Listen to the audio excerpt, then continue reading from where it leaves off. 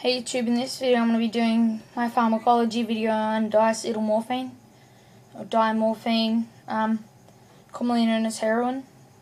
Okay, so it is known for its pain relieving effects and recreational use.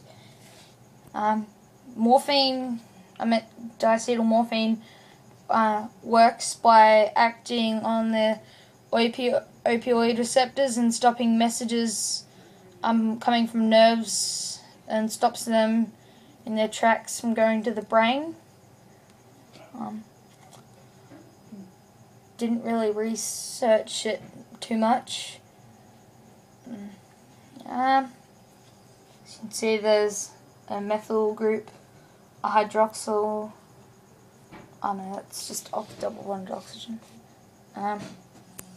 That's my video on diacetylmorphine. Please stay tuned for, I'm not quite sure what the next one will be on, but it'll be uploaded probably 10 minutes after this one. Thanks for watching. Please subscribe, rate and comment.